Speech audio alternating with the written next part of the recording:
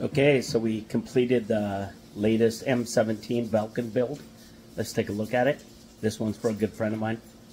Selling a ton of these now. People are loving these things. So, we did all the fun stuff. Did the green red dot optics.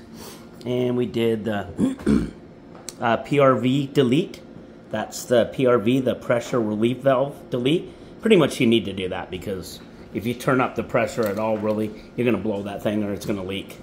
Then we got the 13 cubic inch tank, got the buttstock, did the foregrip, did the Latco aftermarket barrel. He's buying a bunch of magazines. Then he gets all the Duke Defense tear gas, kinetic glass breakers, which are a true .684 caliber, and all that gibberish. And then we did the detent. Did the wicks and detents, of course, which should be done in every single build. If someone builds one of these and doesn't do detents, you really got to wonder if they know what they're doing, because otherwise the rounds fall right out the barrel, which is the stupidest thing I've ever seen. Luckily, Charles from Mercy Less Lethal taught us the scoop on all that. So, and then we got the flush tactical light, which we love because it's flush right to the rails, which is really nice. It doesn't stick way out. But we do have other ones that are different designs. So yeah, it turned out to be a really nice build. It's hitting at about 40 to 45 joules.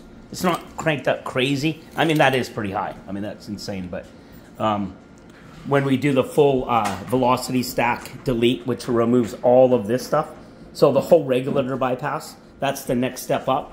Then you're looking at about a 51, 52 joule rifle, regardless of the round you shoot, because it's a mathematical formula. So it doesn't matter whether it's a 3.8 gram Duke glass breaker or a 10 gram riot ball.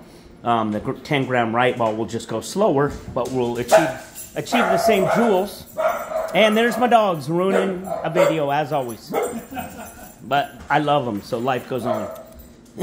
But anyways, yeah, it turned out really cool. If you want a Valken M17, hit me up. 253-777-1524. These things are insane. Best non-lethal rifle, in my opinion, under $1,000. And you get everything. The buttstock, the tank, the mag, the aftermarket barrel, the optics, the tactical light, the foregrip.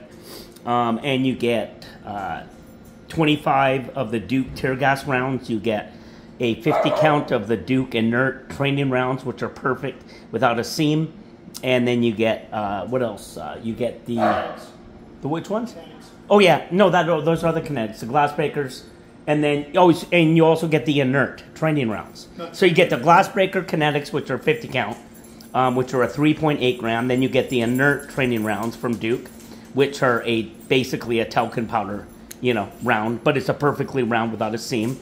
And then you get the Duke 25 count of the tear gas, which are used by the ATF, FBI, and everyone else in the world.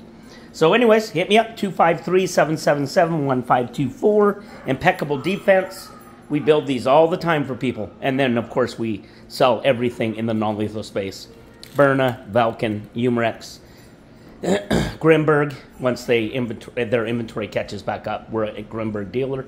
And we're bringing on a new product called Salt Supply, which is going to be one of the hottest launchers in the market, in my opinion, because it solves the problem of having a less expensive marker in that $200 to $300 range, where Byrna quit selling the EP.